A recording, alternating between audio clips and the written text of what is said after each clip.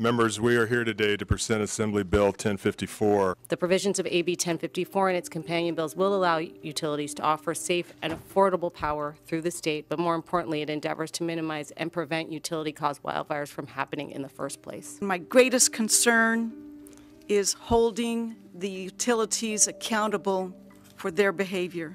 This legislation is comprehensive in safety. What we worried about and what you worried about is for the next 2 years, you will see, particularly PG&E and Edison, very aggressive around wildfire safety. What ensures us 3 years, 4, 5 years, 6 years from now that they've done it?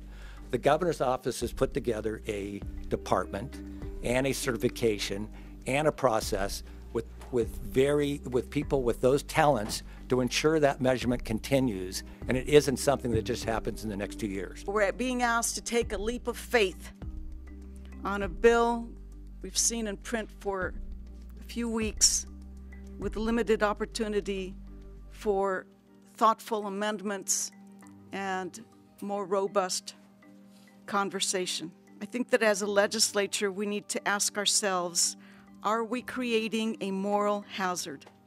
Have we created a situation where we depend so much on a corporation that we feel we must, regardless of the circumstances, ensure their success? This is the issue, is that everybody's asked to rush through very important things that require analysis. PG&E is in bankruptcy, other two utilities bordering on junk bond status.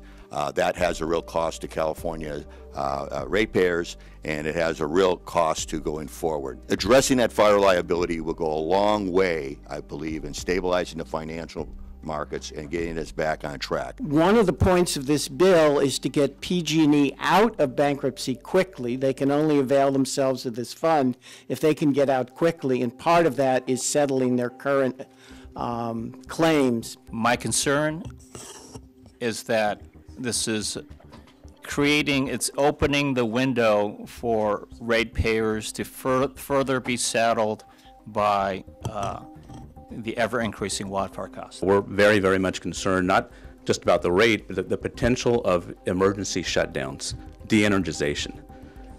Just as we're being told today that we have to accept significant rate increases, we're being notified by the utilities in our refineries and on our oil production fields that we have to brace ourselves for emergency shutdowns.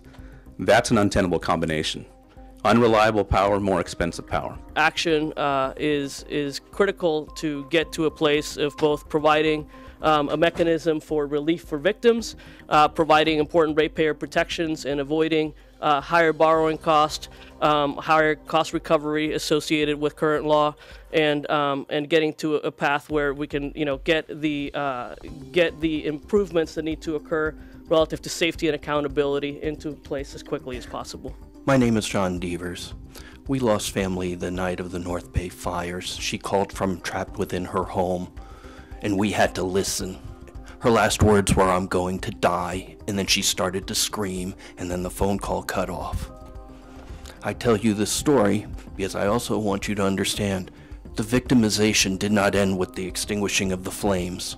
They continue, they persist, and what this bill does, what 1054 does, is at least it begins the start of addressing some of those issues. The bill is far from perfect, and the process that was taken to bring it before us has also been less than perfect.